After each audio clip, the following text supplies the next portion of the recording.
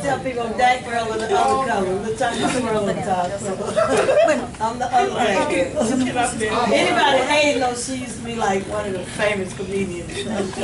Alright, let's pick it back up here. Put it back together or something. Yeah, put it together. Alright, so now we have talked about the collateral part of things, the foreclosure side of things, the mortgage and deed of trust side of things. That's lien theory, title theory.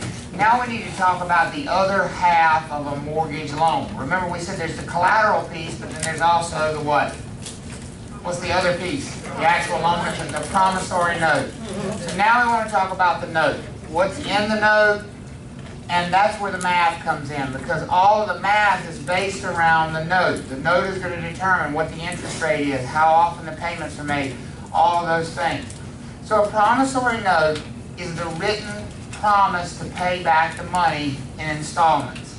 Okay? And it's going to include things like the term of the loan, how long you've been loaned the money for, what the interest rate is, how much the monthly payments are. All those things are going to be determined in the promissory note. Things like, is it assumable? Is there an acceleration clause? We'll talk about that in a minute. All those things will be part of this promissory note. Now, one of the most important things about promissory notes is that they can be sold. We call that negotiable. Now, that does not mean that they can be renegotiated at any time. It doesn't mean that the terms can be changed. But what it does mean is that the lender does not have to hold on to these promissory notes. They can sell that debt. They can sell it to other people who might be willing to purchase that debt. Because if you purchase the debt, now you have the right to collect the monthly payments. Does that make sense for everybody? And so there are lots of sources of investment money who are willing to purchase mortgage debt because they feel like it's a safe investment. They feel like it's a good way to get a good return on their investment, but they don't want to make loans themselves, because making loans yourself is a lot of work. I mean, you got to find the borrower, you got to qualify the borrower, you got to check their income, their credit history, all that sort of thing. You got to deal with them. So these people have money to invest, and I say people, they're really groups of people in most cases, have money to invest, and they're willing to invest it in mortgage loans. How many of you buy mortgages? Like, how many of you actively invest in mortgages? Raise your hand if you do. Like, some of you should have your hands up. Have a mortgage? How many of you have a 401k? Okay. Or a Roth IRA, or some type of retirement plan? Or have money invested in a mutual fund or a stock index? Because if you have money in any of those places, folks, you're buying mortgages. Because one of the most common places those vehicles invest that money is in the purchase of mortgages. They call them mortgage-backed securities. And that's exactly why when the mortgage market sort of melted down in the late 2000s, it was such a widespread and huge implications across the whole economy, because so many areas of the economy are so deeply invested in purchasing mortgages. You know, like for example, AIG, the world's largest insurance company. So you would think, how would they be affected by mortgages? Well, they weren't, except they had bought a little over $4 trillion worth of them.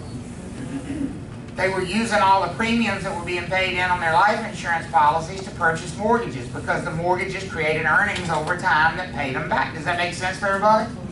And so what happens when all those mortgages start to fail? All of a sudden the world's largest insurance company is on the brink of collapse because the mortgage market melted down.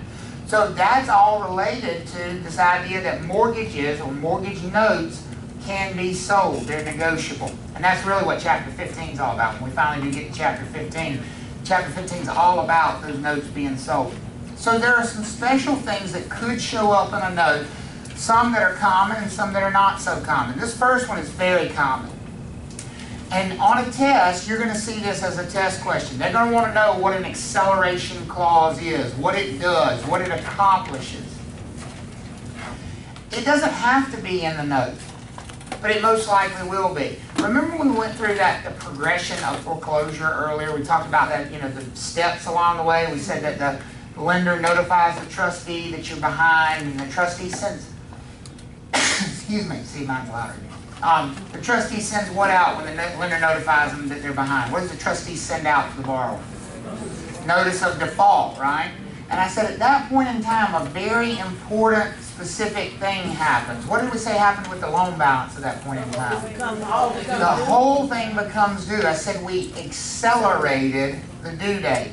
Well, that only happens if the note has an acceleration clause in it. An acceleration clause is a statement in a note that allows the note to be called due and payable in the event of what? A default. A default. In the event that the borrower defaults on that note for any reason, whatever, and it'll define what a default is. It'll have a bunch of different things that say this is a default, this is a default. And if you hit any one of those circumstances, the trustee has the right to immediately call that note due and payable. That's accelerating the due date. Does that make sense for everybody? Here's why it's there. If it wasn't there, here's what the foreclosure process would look like. Lynn is 3 months behind on her mortgage. She gets the notice of default from the trustee, which means they've begun the foreclosure process, right? So she goes and she gets a check for 3 months worth of mortgage payments. And she sends it in. And she can do that because her note does not have what? An acceleration clause. So what happens to the foreclosure? It goes away. She's caught back up. And then she stops paying her mortgage again. And 3 months later, she gets another notice of default. What does she do? She pays it and makes the foreclosure go away.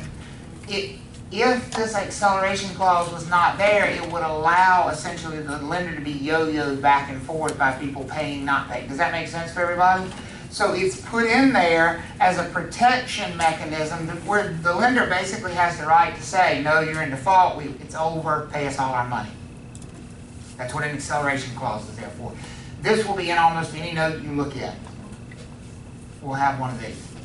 Now, this one will not be in almost any note you look at. These have become very, very, very uncommon. I don't know why we still test you on them, because it's very unlikely that you would come across a note that has a prepayment penalty clause. What does it sound like is happening here? A prepayment penalty clause. What's going on here? If you pay it off early, you got to pay what?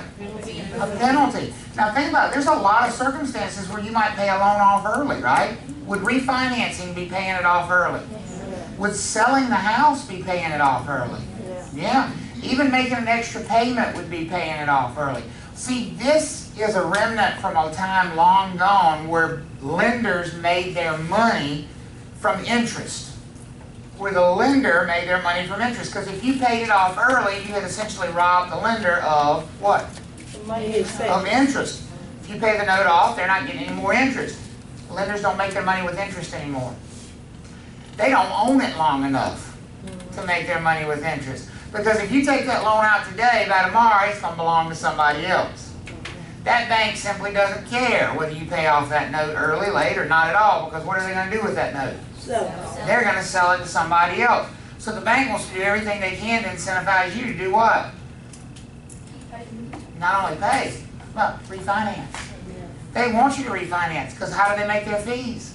By writing what? New loans. Every time you write a new loan, do they get a new origination fee and a new, when they sell it, do they make money off of selling it? Absolutely. So they want to do everything they can to incentivize you to get new loans. Well, a prepayment penalty would incentivize you to stay in your old loan. Does that make sense? So these have become very, very, very uncommon. They're not allowed in a lot of different kinds of loans. Like, for example, government-backed loans, FHA loans, VA loans, USDA loans, they're not allowed. But even in conventional loans, they've become very uncommon. I think they're common in commercial loans? They're more common in commercial notes because commercial notes are not sold nearly as often. Most commercial notes are what we call portfolio loans, and so they are more common on the commercial side. Yeah. Okay. And then finally, the last one of these clauses that they like to ask you about in the test is called a due on sale clause or alienation clause. Alienation is just a fancy way of saying transfer of title or selling the property. Selling the property is alienation. So what do you think a due on sale or alienation clause would have to do with when you do what with the property? When you sell it. So when you sell it, the note is what? Due. That's exactly right. When you sell the property, the note is due on the sale. So that doesn't sound all that weird. When you sell it, you have to pay the note off. That's what most people do, isn't it? Is it not? But think one step deeper. Think about something we talked about right before you went to the break. We talked about something called an assumption.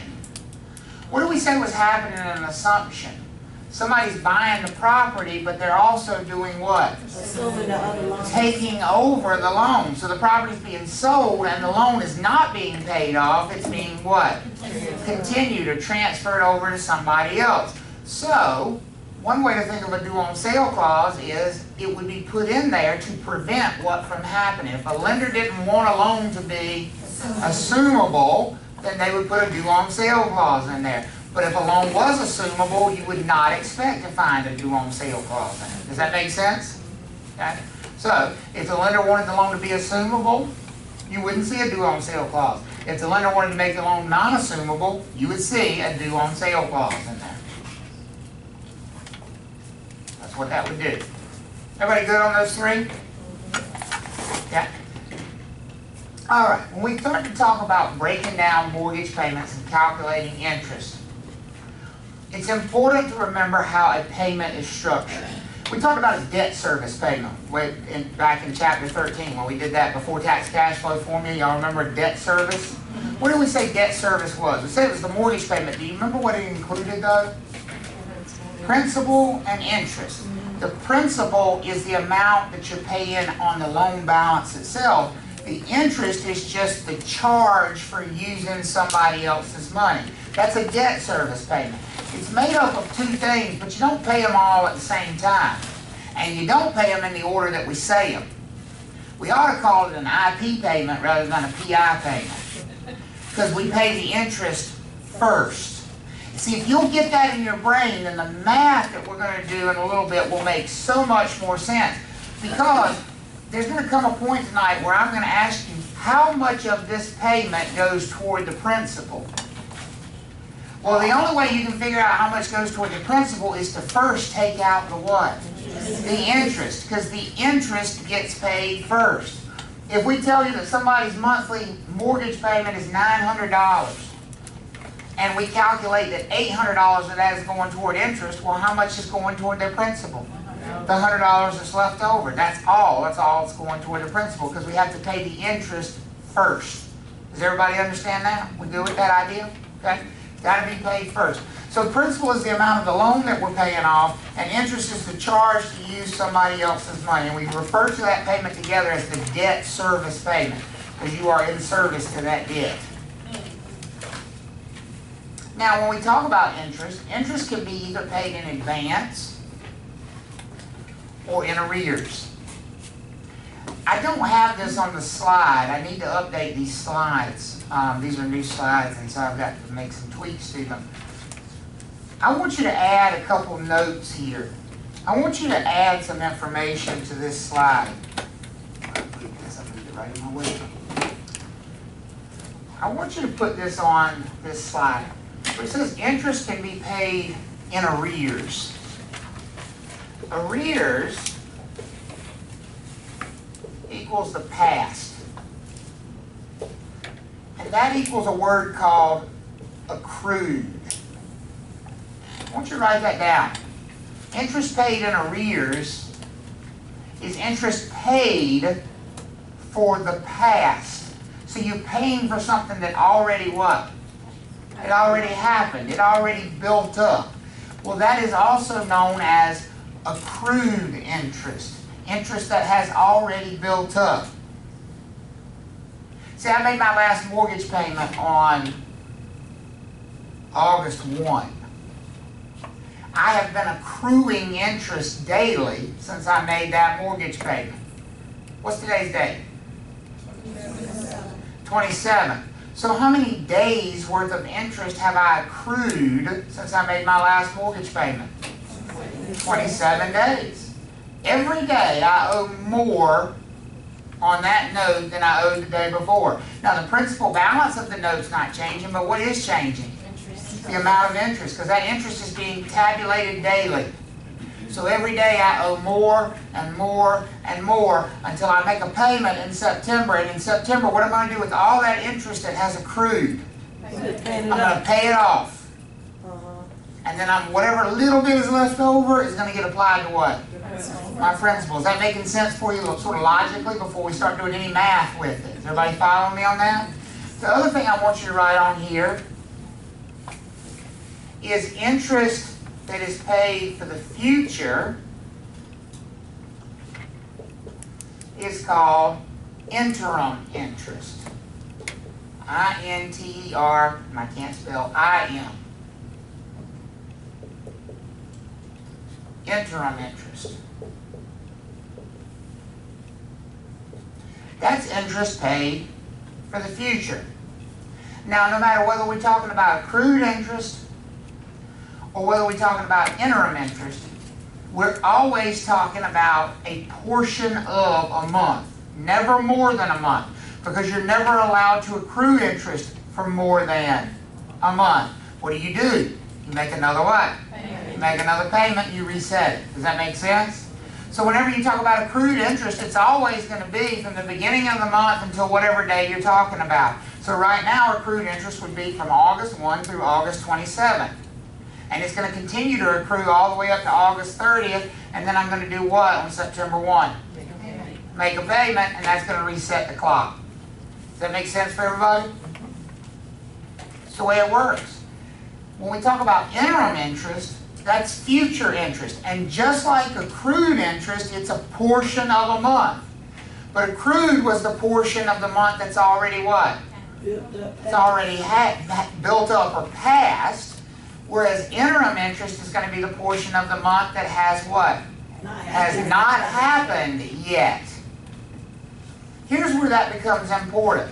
When we have a closing statement, which we're rapidly approaching in this class, getting to the idea of a closing statement, both the buyer and the seller have to pay interest on that closing statement. Which one of these do you think the seller is going to owe? Interest for the past or interest for the future? Interest for the past. This is a seller's interest charge. So what do you think the other one is? Interim is whose? That's the buyer's. So when we get to a closing statement, the seller would pay accrued interest, the buyer would pay interim interest. Well, they're both a portion of a month, so what do you think the buyer's portion of the month is going to be? From the day of closing until when? To the end of the month. Day of closing till the end of the month. It's always a portion of a month. So it's always going to be from day of closing till the end of the month. Does that make sense for everybody? Now I'm going to write something out for you here. So let's say we close, what's tomorrow's date? 28? Okay. So we got to close it. August 28th. So the seller's going to owe accrued interest from what date? August what? 1st through 28th. And the buyer owes interim interest from when? 31st. Oh, y'all think banks are much nicer than they are. 28 through when? 31st. When? August has 30 days, doesn't it? They all have 30. Welcome to the wonderful world of finance. January has 30, February has 30, March has 30, April has 30, the year has 360. 12 months of 30 days. That's what we use for all of our calculations in this class. They're all equalized. And if you think about it in finance, that makes sense. Think about rent. You don't pay more rent in January than you do February, even though it's 3 days longer, right? We equalize it. And so we use a 30-day month and a 360-day year for all of the math calculations here. Now here's what I want you to pay attention to about those dates. Does one of those numbers appear twice there? Yes. So what does that tell you about that day of closing? Who's paying for it interest-wise? Both of them are. The seller's going to pay accrued interest for the day of closing, and the buyer's going to pay interim interest starting on the day of closing. Does that make sense for everybody? Now, here's going to be, believe it or not, the hardest thing about calculating accrued versus interim interest. How many days is this from August 1 through the 28th? 28. That's pretty easy, right? Everybody can handle that. 28 days. How many days is this? It's 3 days. That is not 2 days. That's 3 days. Because it's August 28th, 29th, 30th.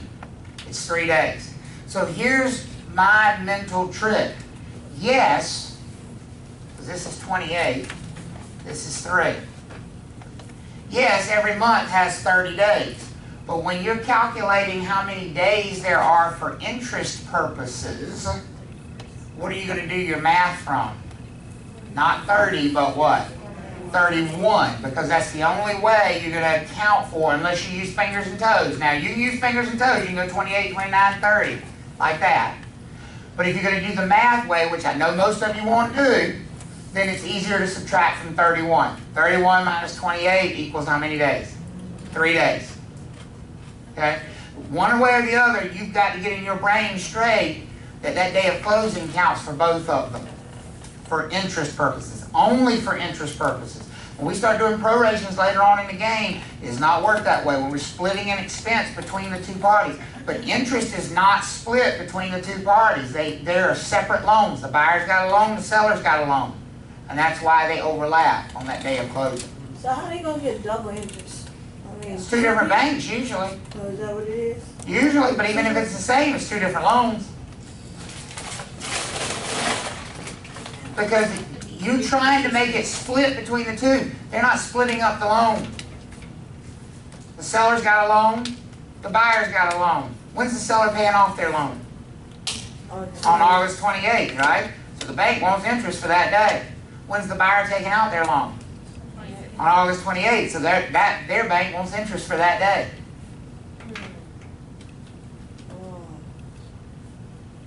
Everybody with me on that? Okay. So interest in arrears or accrued is in the past. Interim interest is in the what?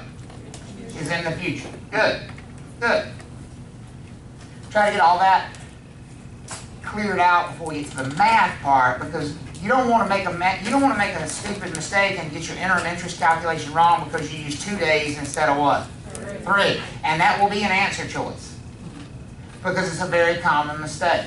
It's a very common mistake. Question, so if we get a question that says something about February, there's no way it'd be 31 days in February. 30. Like every other month. Well, you know, interest purposes, 30. so it's gonna be 30. 30. So February is 30. But when 30. we're calculating this, we use 31. So you literally would write down, so if this was closing on February 15th, the interim interest would be from February 15th to February 30th. You would treat it like any other month. They're all the same. But when we're calculating it, then we need to use 31 unless we want to use fingers and toes. If you're doing the math version to calculate interim interest, if you're doing the subtraction method, because that's what most people want to do. Since it's in the future, most people just want to say 30 minus 28, right?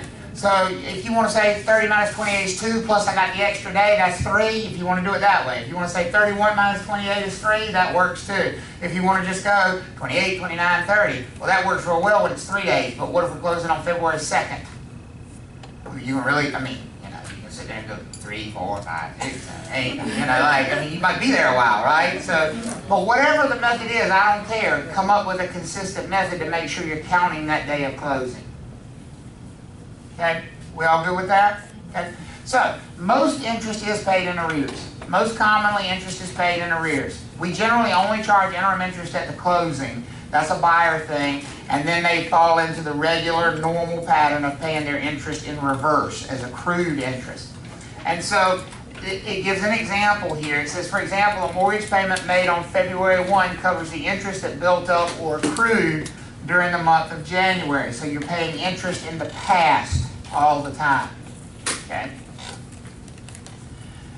That's an important note on this last bullet point here.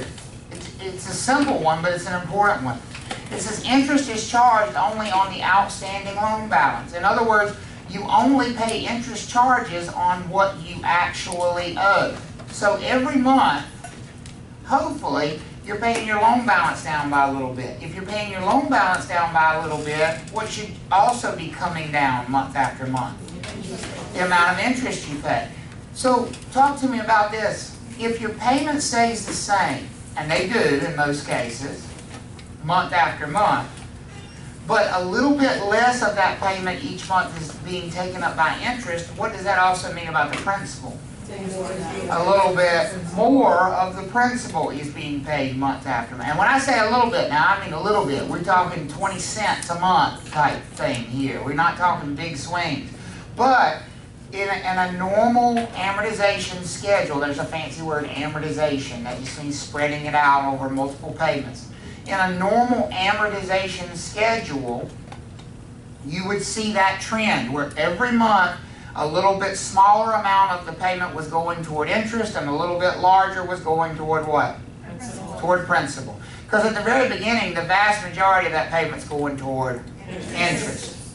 It's shocking how small the amount is going toward principal early in this, especially a 30-year mortgage. So that's why they don't care if you foreclose later, because they don't got most of their money up front anyway. Correct. They collect particularly most of the interest up front. The interest is front loaded. Absolutely. Late in the loan, they're collecting very little in the way of interest. So horrible, isn't it? Bankers. You know, what are you going to do with it? We're going to get out of her. So let's talk about the math of calculating interest. When we talk about calculating interest, here's your T-bar formula. And it is actually important to learn it as a T-bar because it has come to my attention that on the national portion of the exam now, they've started sneaking in questions that were not there previously.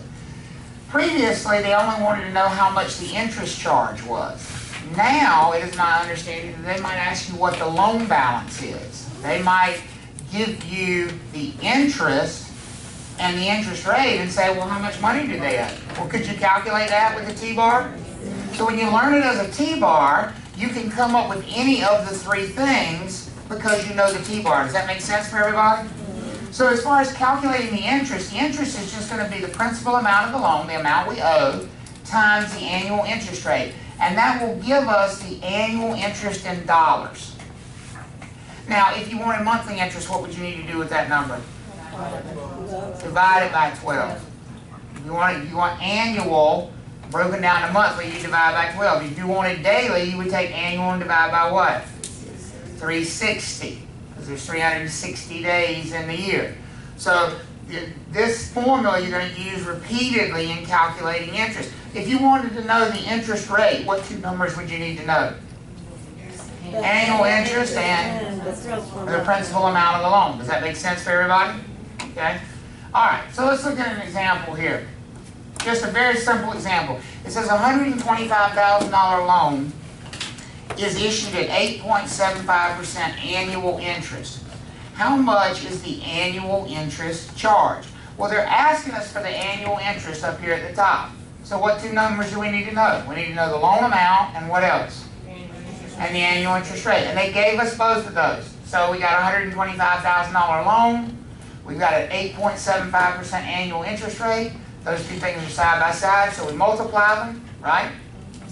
So 125 times 8.75%, that is $10,937.50 per year of interest at that loan balance. Everybody okay with that number? Feel pretty good about that? Because that's going to be the basic building block for a lot of this. Are we all good? Repeat You good? You're looking at me funny, that's fine. Okay. Yes, ma'am. APA for annual for principal and. If it helps you, then absolutely. Never mind, because it just gets easy as I was Yeah, saying. there you go. No, it's just not. APR, there we go. I thought we were talking about Assistant Principals of America. I don't know. APA, okay. All right. So look at, not APR. Interest calculation.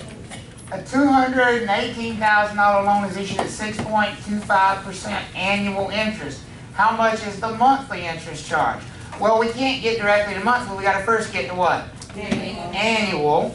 So to get to annual, we need the principal amount of the loan, which is $218,000, times 6.25% annual interest. And that gives us $13,625 annually for interest. Does that make sense for everybody? Okay? So, we take that number, divide it by 12, and that'll break it down to monthly. That's $1,135.42 in monthly interest. So that means the first $1,135 of their monthly mortgage payment is going toward what? Interest. Smoking, ain't it? Those numbers get big in a hurry on a 30-year note. They get very large. 1,100, what is that, almost $40 a day in interest. Okay? Just think how much you paid in interest while you were sitting here. All right? Everybody good on this? Okay? So, go ahead and do these then. Calculate the monthly interest charge on the following loans. Go ahead and run through those and give me a monthly interest charge. Shouldn't take you too very long.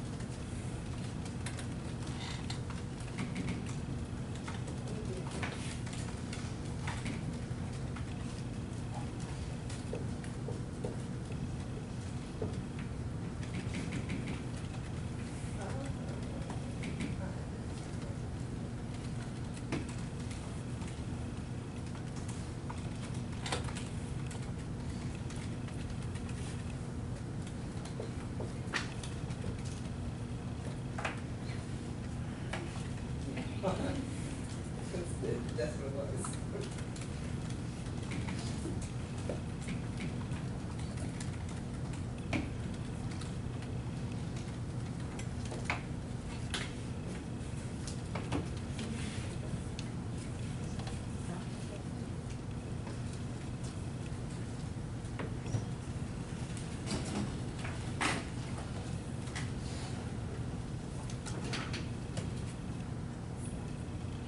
How you feel about those numbers? Everybody pretty much in agreement on those?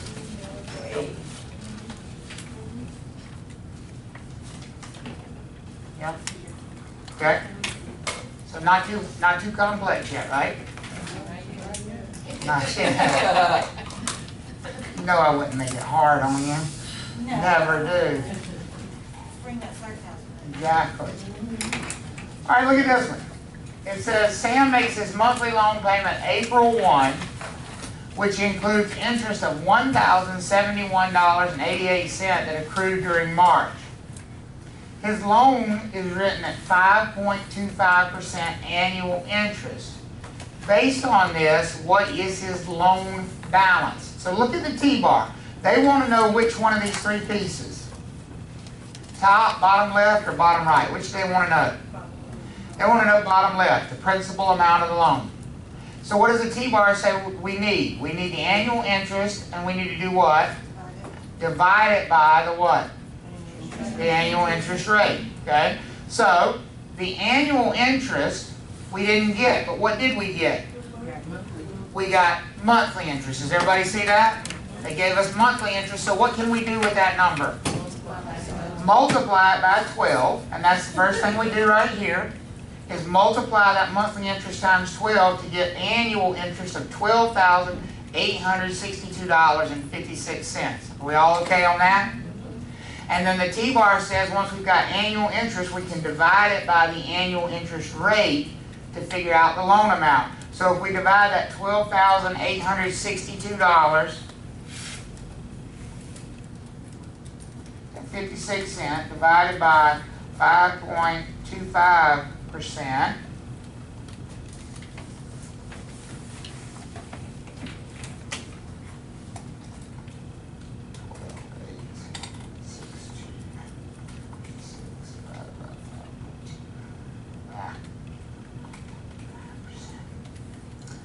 I come up with $245,001 and some change, about 14 cents or so. Sound about right? For a loan balance there? Good. Good. Just a matter of following that T-bar. Okay? So go ahead and do these three then. Go ahead and calculate these three loan balances.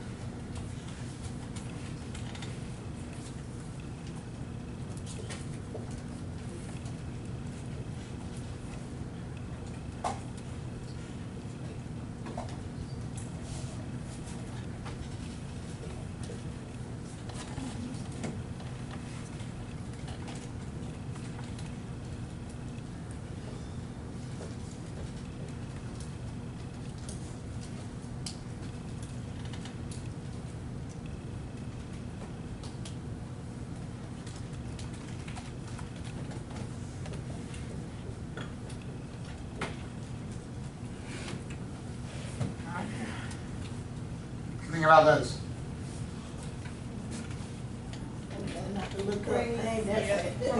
That's all right. Check them as you get them. Because in each one, what I've done is taken the monthly interest and multiplied it by what? 12 to get the annual. And then annual interest divided by the interest rate should give us the loan balance.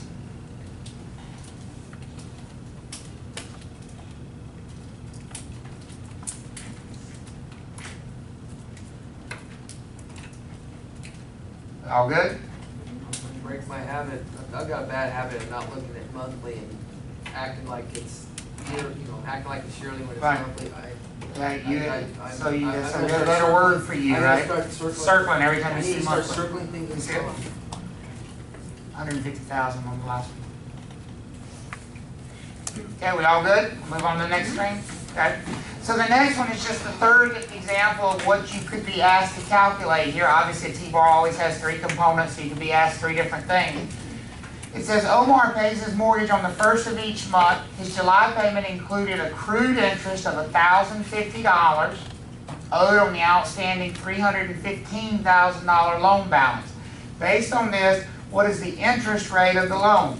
So if they want to know the interest rate, we're calculating this right here, bottom right. Is everybody with me on that? So what does the T-bar say we're going to be doing? Annual interest divided by what? Principal amount of the loan. Well, they gave us the principal amount of the loan. That's easy. They gave us $315,000. But again, they gave us what kind of interest. They didn't use the word, but they used the word accrued. And accrued is always what? Monthly. Monthly. When you pay accrued interest, you're paying interest that accrued over the previous month. Does that make sense? So what do we need to do with that $1,050? Multiply it by 12. Multiply it by 12. So that's our first step. Annual interest is going to be $1,050 for the month.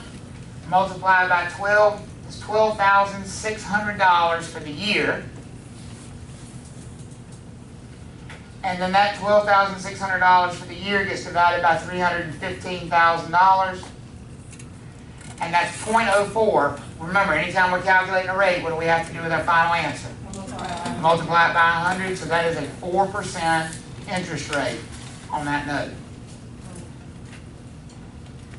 Okay, so next screen, just go ahead and run through these and make sure you can calculate an interest rate.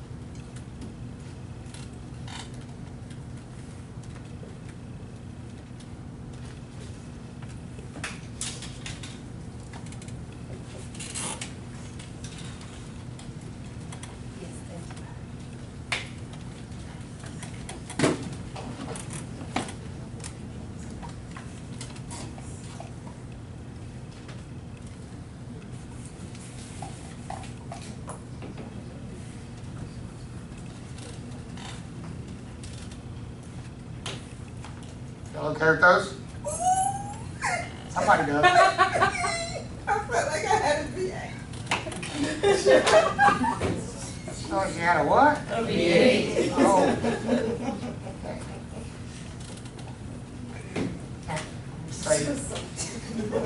Sounded like she had something else, but I just, so I wanted to make sure.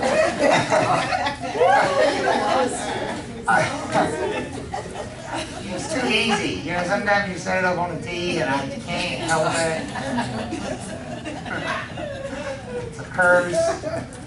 Alright, so the first one I come up with 4.25%, the second one 5.5%, and then 3.75%.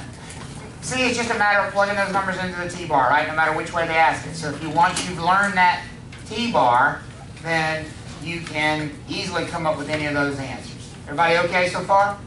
Good. So, let's start to add some little wrinkles into things here. It's all going to be based around that same idea, though. It's all based around calculating the interest. Because if you can calculate the interest, you can always calculate the amount going toward the principal. Does that make sense? Because we know what the payment's going to be, and then it's just a matter of taking the interest out, and what's left over is the amount that's going toward the principal. Is everybody all right with that? Okay. So this idea of amortization, that's a really fancy word. It doesn't have to be, though. Amortization just means spreading things out over time. Most mortgage loans are amortized. And in fact, most mortgage loans are amortized over how long of a period of time? What's the term of most mortgage loans? 30 years.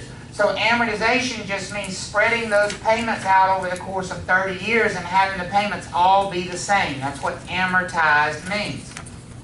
Now, remember, just as a reminder, every time we make that payment, we pay what first? Interest. Good. Now, when we talk about amortization, we could have fully amortized loans, or we could have what we call partially amortized loans. Fully amortized versus partially amortized. Fully amortized means the balance is fully paid down. That means you've spread the payments out enough that if you were to make every single payment as scheduled, at the end you would owe how much money? Zero. As soon as you make that last regularly scheduled payment, you have fully paid this debt off. Does that make sense? So fully amortized means the debt is fully paid off. What do you think partially amortized means? The debt is partially paid off.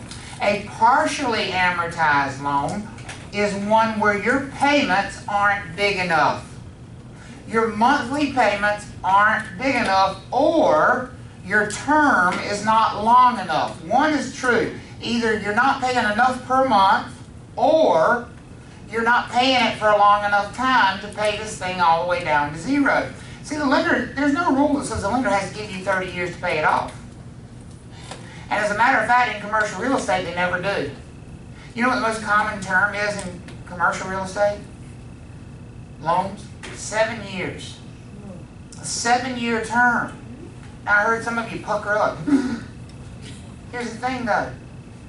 They don't make payments based on a 7-year payment cycle. Because if they did, they could never afford the payment. Can you imagine buying Crabtree Valley Loan, having to finance it with a 7-year amortization schedule? What would the payment look like, for God's sake? It'd be astronomical, right? So, we'll give you a 30-year amortization schedule, which means your payments are set up so it would take you how long to pay it off? 30 years. But we want our money in 7 years. If you're making payments that it would take you 30 years to pay it down to zero, but you've got to pay it all back in 7 years, what are you going to have at the end of this thing? You're going to have a balloon payment. You're going to have a big amount that's still not paid off at the end of that 7 years because your payments weren't big enough to pay it off in the course of the 7 years. Does that make sense to everybody? What's the motivation? Why does the borrower do a partially amortized loan? What's the benefit?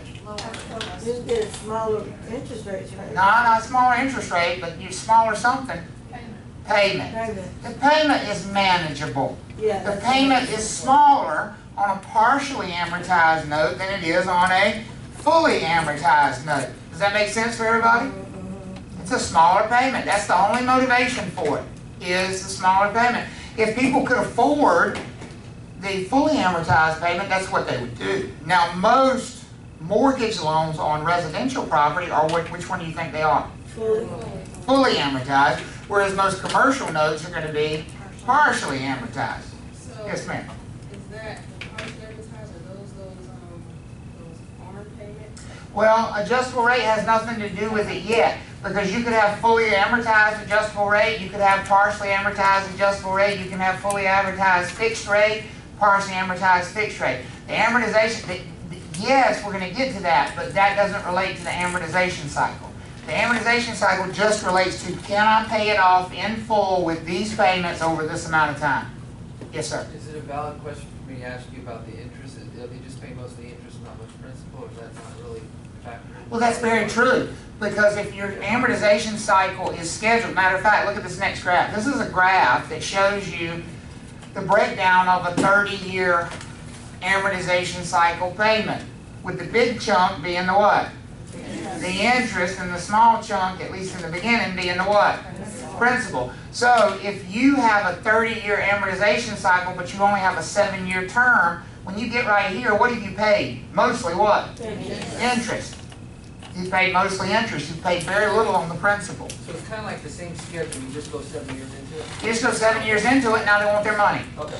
Now, you probably don't have all that money in a lump sum, so what are you going to have to do most likely? Get another You're one. going to have to get another loan and refinance that thing. That's why they do this in commercial real estate, because the value of commercial real estate can change so dramatically in a short amount of time. The bank basically wants another opportunity to look back at this thing to make sure it's worth lending on in 7 years. So you, So your lender would take back their funding if you have to underwrite. Right, new loan. New loan, that's exactly right. You've got to get a new loan to pay off the old loan, and now you start over again with another 7-year, probably still a 30-year cycle for a brand new loan. Yes, ma'am. so whatever equity that you earned in it because you paid it down, or you refinancing at what you owe at this point? That's right. You're refinancing simply what you owe, so you've built equity. Okay, You just haven't paid off the full amount. okay. And the purpose of that, you say, is because the lenders don't want to take that risk with you? The lender doesn't want to take that risk. That's exactly right. They don't want to lend you money for 30 years on a commercial property, because what could a shopping center look like 30 years from now? It could be Triangle Town Center, right? I guarantee you somebody's sweating a note. By the way, y'all remember we were talking about Sears at Country Valley, and the next day, there it was, a store closure list, and that was on the list. You know what they need to do to that mall? I'm sorry? You know what they need? I think maybe they should do the mall, turn it into just all restaurants inside the mall. Triangle Town Center? Yeah, you go to one place and all the restaurants are there. Maybe we will. No, Have to do something. we don't need that much, no. It's gonna be a big empty hole. Hold on. We still gotta be about the Okay. Everybody good on this idea here, on an amortization cycle? Now, we could actually even have, we talked about a balloon payment, so anything less than a fully amortized loan is going to have a balloon payment at the end. Now, with a partially amortized loan, we paid the debt down what? Partially. So the balloon payment is going to be less than what we originally borrowed, but more than zero, somewhere between those two. Does that make sense? We paid the debt down some, but not all the way to zero. That's a partially amortized loan. Could we have a loan that's not amortized at all? Yes. We call them interest-only loans. An interest-only loan is a loan that is not amortized at all. And what that means is that you owe what at the end of the loan? All of the principal? The same thing you borrowed on day one. You never touch the principal balance of the loan. So this is where, to understand these topics, the question you should ask yourself in finance is why? Why would somebody get that kind of loan? What's the benefit of that kind of loan? What do you think the obvious benefit is going to be of an interest-only loan? A loan where you're only paying the interest, but you're not paying anything toward the principal. There's only one benefit to it.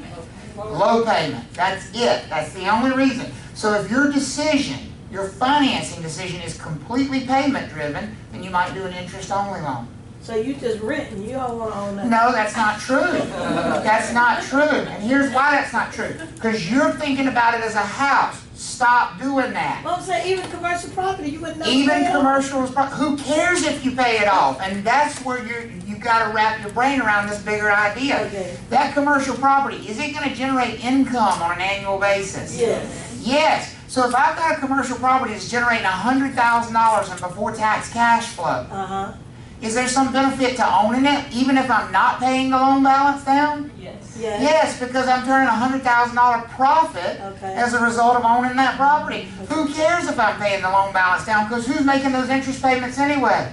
The tenants are.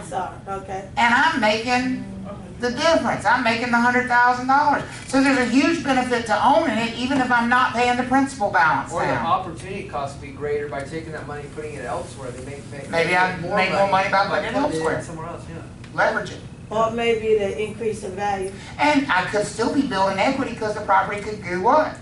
It could go up in value even though I'm not paying my loan balance down. Does that make sense? Yeah. And because here's the thing. If I had even a partially amortized mortgage, would my before tax cash flow still be $100,000? Yeah. Well, Because what would be greater every month?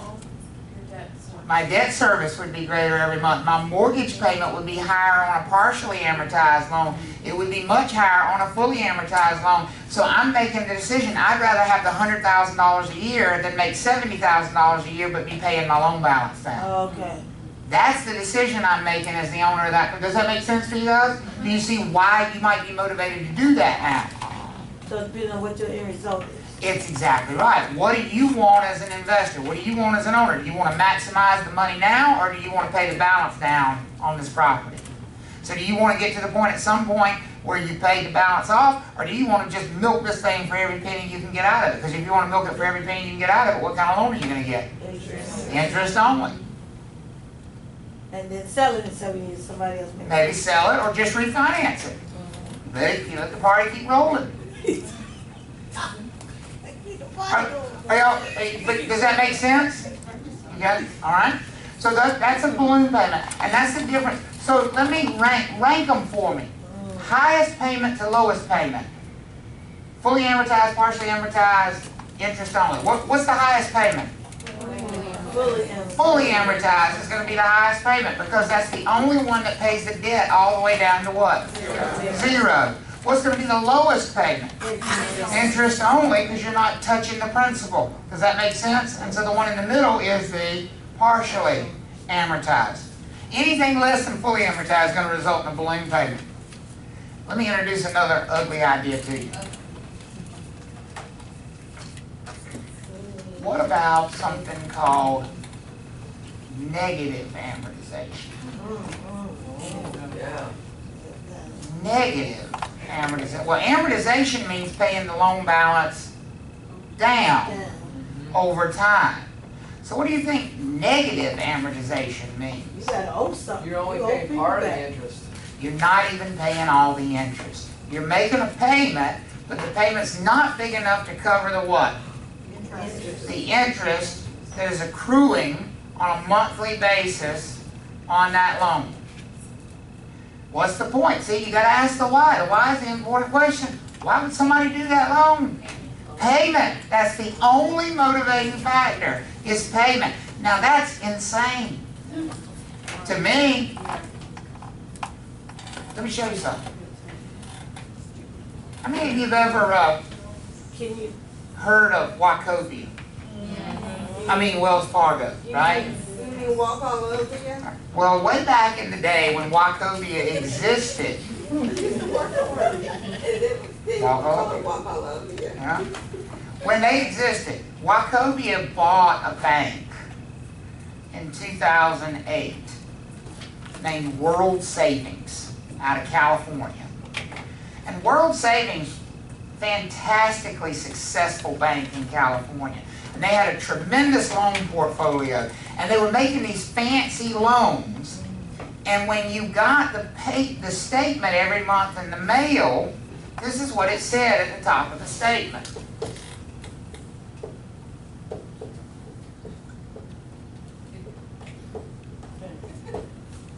That's what it said on your mortgage statement. Pick a payment.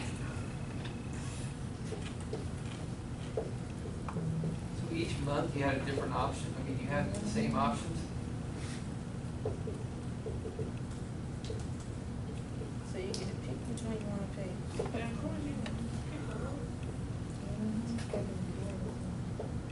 Hold on long as you can, skin your teeth. Thank the Lord.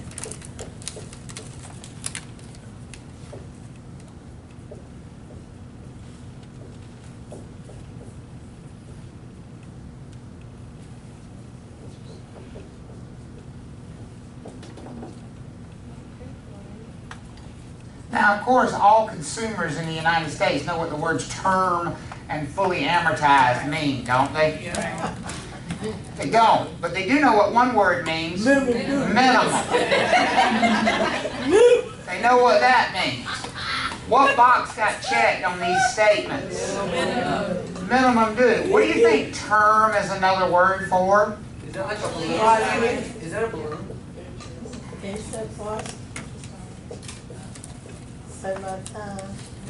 Interest only. So, by choosing to only pay $1,987 a month, they were choosing to not even pay the interest that was accumulating or accruing on that mortgage. Now, do you think most consumers realize that? No. No. And so, they were choosing this minimum payment. They think, I'm making my house payment, man, I'm paying this thing off. What was actually happening was that this $400 gap here was being what? Added to the note. So their loan balance went up by $400. And now next month, not only did they have that gap, but now they're paying interest on that additional money. Because they're paying interest on a higher loan amount. Does that make sense for everybody? That is called negative amortization. Now, World Savings had a tremendous portfolio of these loans. They had millions of these loans. This loan is why Wachovia does not exist anymore. Wachovia paid $25 billion for World Savings. Within a year, this loan portfolio had lost $125 billion. Because clearly, these people cannot afford this house. It's like a Ponzi scheme. It's exactly what it is. It's exactly what it is. Now, the way this was sold to the consumer was, it doesn't matter that you're not paying your mortgage balance down because your house is going up in value so fast that all you need to do is what? Make the minimum payment. Oh, and by the way, did I mention this was an adjustable rate mortgage? Oh, no. So then 2 years later, what happened to the interest rate on this thing? And when the interest rate goes up, what happens to all these numbers? They go up dramatically. Now they can't even afford the minimum payment. So here comes your handy-dandy banker along to save the day. Oh, don't worry about that, hon. We can refinance you. Because your property's gone up so much in value, we can refinance you. And I tell you what, if you're having a problem making your mortgage payment, we'll even let you pull some cash out. These people were pulling cash out so they had enough money to make the damn mortgage payment. Wow. And we wonder why we had a mortgage meltdown. Because these exotic types of mortgages have a place, but it's not in the residential market. Does that make sense for you guys? Done? Truth in lending So exist then? Yes, it did. Yeah. People don't read what they sign. People don't read what they sign. So then what happened eventually? They end up having to foreclose? Foreclose. Because eventually what happened is the property value stopped going up. And when the property value stopped going up, they can no longer refinance. But the interest rates continue to adjust and the payments continue to go up to unmanageable levels. And so they were eventually foreclosed on. And when they start to get foreclosed on, what does that do to other property values around them? It drops them down, which puts even more people into foreclosure danger. And it's just an unwinding spring at that point. It just spirals out of control. So the 125, I guess, billion that they lost, that would have been in the foreclosures? That was in foreclosures. Notes that failed. All the notes that All the notes that failed. So ultimately that purchase ended up costing Wachovia $150 billion, and it crippled them so badly that they went under. And that's when they were sold to Wells Fargo. So, I mean, I know the common sense, but why wouldn't Wachovia look at all what they? That's a wonderful question. Why didn't they look at this? Why didn't they look at what they were buying? What they were buying? No, they never did, They apparently. probably looked at the trees. Well, they looked at because this was a very profitable loan. Because it's a bank and you can trust them. No, this was a very profitable loan. How was that bank able to stand? How were they able to stand? Because they were selling that risk. Remember, they weren't keeping that risk. They weren't keeping those notes. They were selling it off to other organizations. Only in California. They were based in California. They made loans on the whole West Coast. Yeah, and Wachovia being big as they probably kept the loan versus selling them from. They did. They did. Wachovia bought them and put the risk on their books. Versus selling them off themselves. Yep, absolutely. That's what he meant. But so now, does it help to understand these terminologies, right? So fully amortized, this is the payment they should have been making if they were planning to do what? Pay it down to zero. If they wanted to just cover the interest, they should have been paying this number. And of course, at this number, they're getting further and further in the hole. Okay? Like my Lane Brown account. Oh,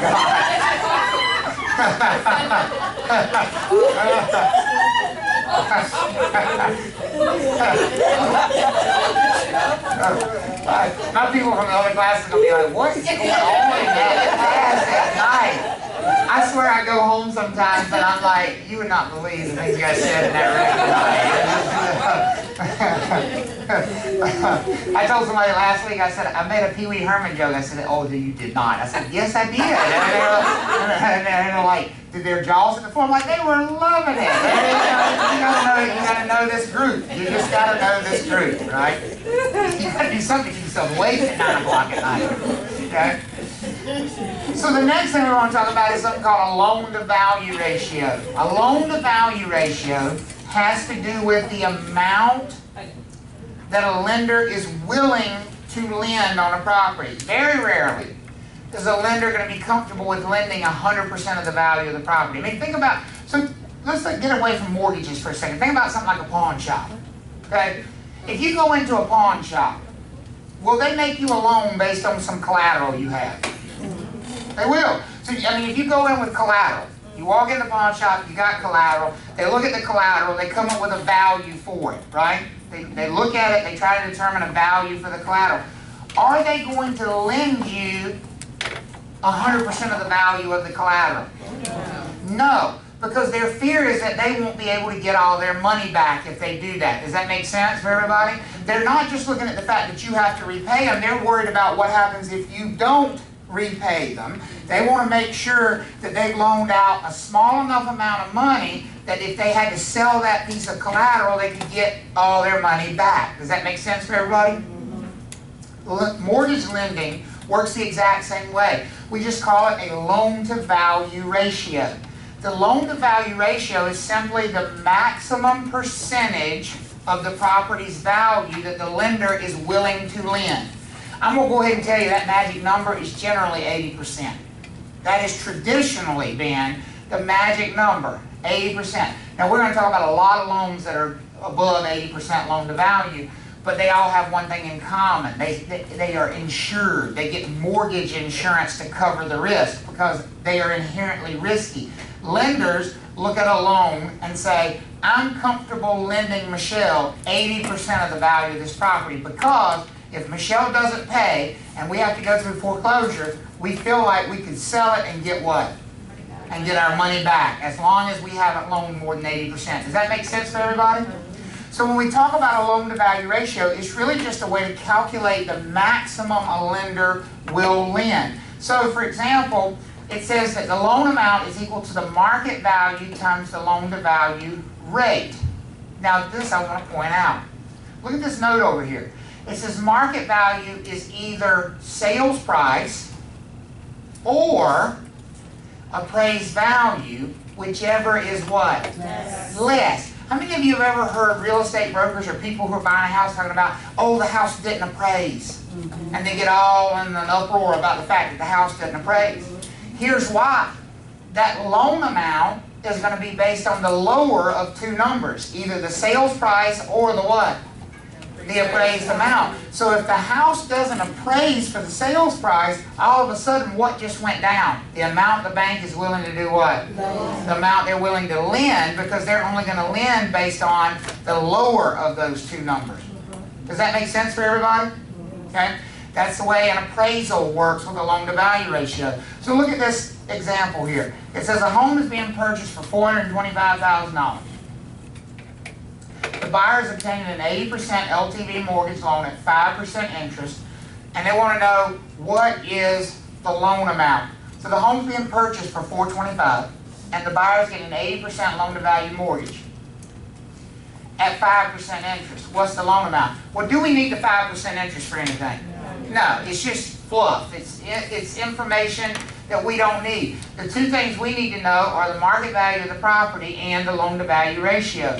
Well, they only gave us the purchase price, so we have to use that as the market value. So that's $425,000.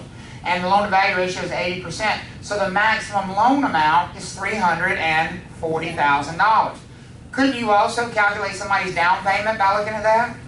The down payment's going to be the difference between those two numbers, right? And not that you need to know that for this chapter, but just pointing it out. How much would the down payment be on this property?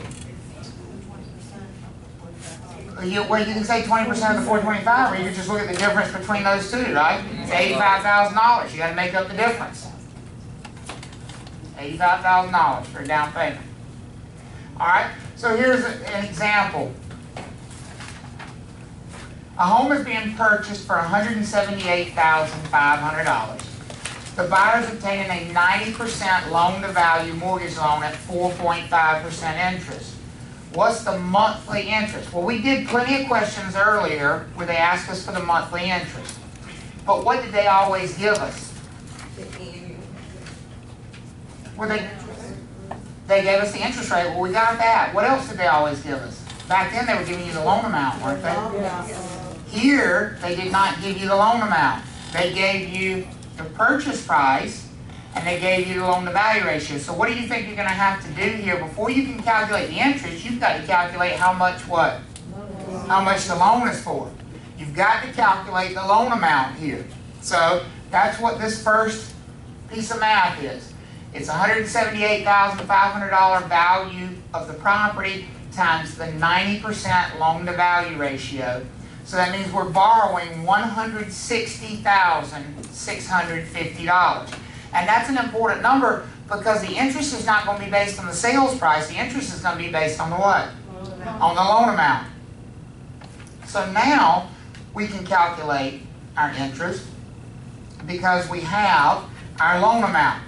Loan amount, $160,650 times 4.5% annual interest. That's $7,229.25. And they want monthly, so what are we going to do with it? Divided by 12, that is $602.44 a month. How do you feel about that? Yes, ma'am. What are the samples for this? It's the same exact thing we were doing before. It's just, can you calculate a loan-to-value ratio? Okay. As long as you can calculate the loan amount, it's exactly the same as it was before. It's just it's adding in that wrinkle of not giving you the loan amount, but rather giving you the loan-to-value ratio. Okay. Remember, anytime you're doing loan math, obviously the loan amount is going to be very important. Okay? All right, let's do this. Let's take a quick break, take a quick restroom break, come back to say 9:15, quick one, and then I'm going to show you a couple other things and get you out of here a little bit early, I hope. Not real early, but a little bit early. So take like a few minute bathroom break, and we'll come back and talk about breaking down that mortgage payment. Okay, so we're gonna come back and do the loan value more? No, not loan to value. We're going to break down the mortgage payment. Oh, you about to learn this thing? Okay.